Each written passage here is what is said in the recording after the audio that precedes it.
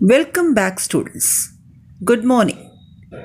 In this video, I will explain you the word problems on percentage. Exercise 57. The first question is, Priya got 90% marks. The maximum marks for the test was 1050. Find Priya's total marks. In this question, the maximum marks for the test was 1050 and the percentage of marks Priya got is 90%. So, Priya's total marks will be 90% of the maximum marks, that is 90% of 1050. 90% means 90 by 100 multiply by 1050. And when we calculate it, the answer is 945.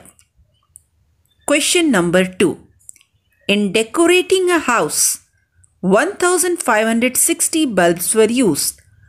15% of them were red. How many red bulbs were used to decorate the house?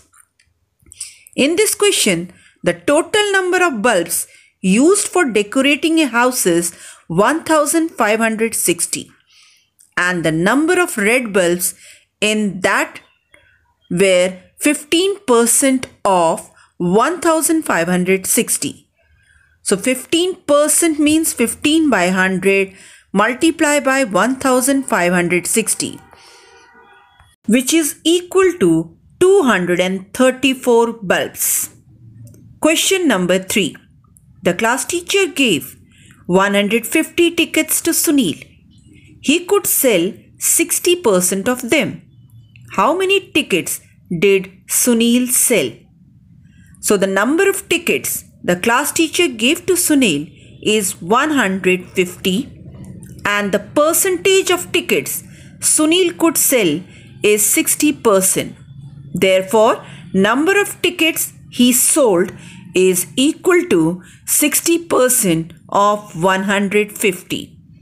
60% means 60 divided by 100 into 150, and after calculating it, we get 90 tickets.